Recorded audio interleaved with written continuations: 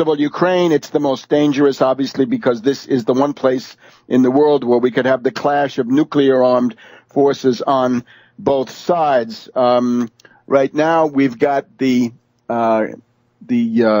Russian aid convoy has now crossed into Ukrainian territory, and they have done so at the point of the checkpoint on the border, one of them which is controlled by the pro-Russian rebels.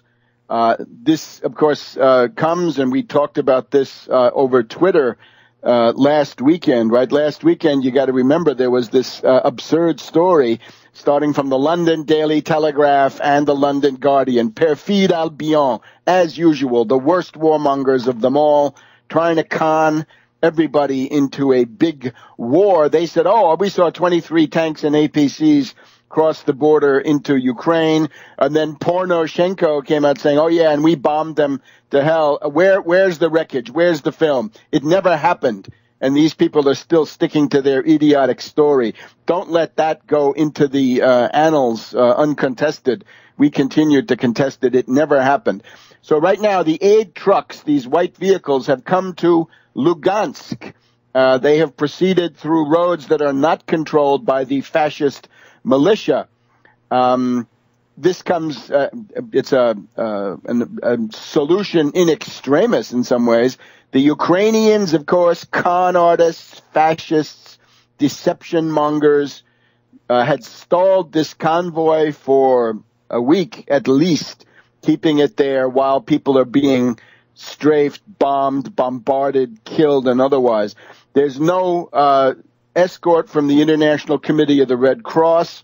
That's already suspicious. The Russian Red Cross says, okay, we can do it. ICRC should allow us to escort them. The ICRC now very dubious stance. The ICRC had been clear that it was the Ukrainian sabotage that prevented this from this convoy from getting across the border. Now we have President Poroshenko is whining that this is a direct invasion. Well, I don't see anything of the kind. And naturally, the Western media are playing along. They constantly harping on the charges by the Kiev fascists, right? The Kiev fascists are worried that this convoy might be used for weapons. It might be a trick, what have you. And they use that to hide the fascist massacre of civilians, right?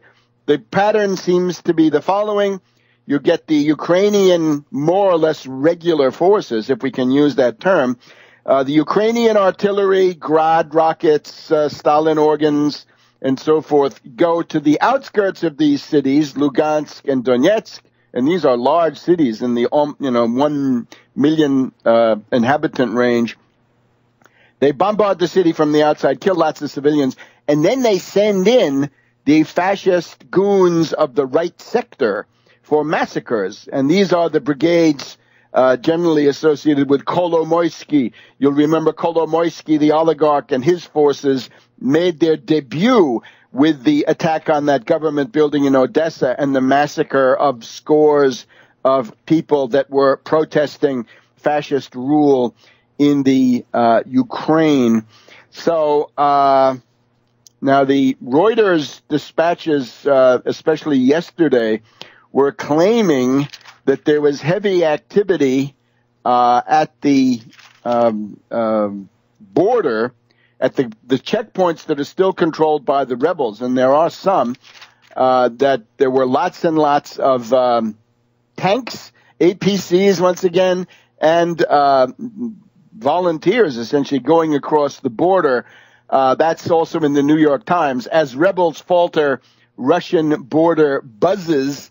Well, maybe the New York Times writer was buzzed when he wrote that. The Organization Security Cooperation in Europe, OSCE, monitors say no, only people in khaki, but no guns, no tanks, no APCs visible.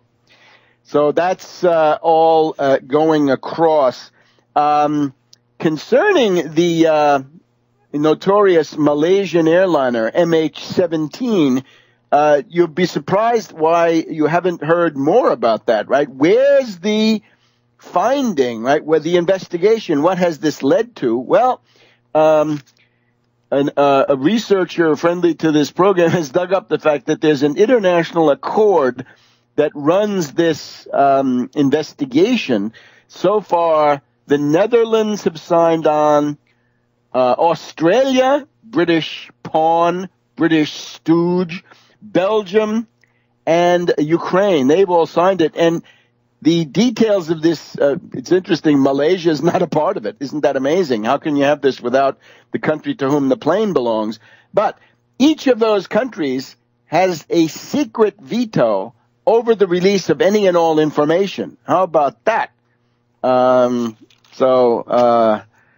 If you don't hear about it, it's maybe because there's a secret veto being exercised. Once again, this is now time to back off. This is essentially skating along the brink of a huge tragedy. 1 century after Sarajevo, a lot of these characters have learned absolutely nothing. Now, just the Russians take this very seriously. Here we have the communique of the Russian Foreign Ministry on the start of the delivery of humanitarian relief to the southeastern Ukraine. They say they can no longer tolerate the lawlessness of Kiev. The Russian side has decided to act. We are warning against any attempts to thwart this purely humanitarian mission. Those who are ready to continue sacrificing human lives to their own ambitions and geopolitical designs, and who are rudely trampling on the norms and principles of international humanitarian law, will assume complete responsibility. It means Poroshenko, Kolomoisky, this entire gang, Taruta, the oligarchs, right sector, Yarosh, right? They've kept him in the closet, but he's there. Those are his guys doing a lot of the killing. It's clear that if you try to attack the white trucks, then Moscow might have to respond to that. So this is now the situation. Once again, we need people of goodwill to condemn the support coming from the Western governments, the NATO governments, to the Kiev fascist regime. And that goes from Merkel above all, right? If Merkel is supposedly such a sympathetic observer, as Stephen Cohen and others are arguing, let's see some action from Merkel to get away from the brink of a big war. Back in a minute.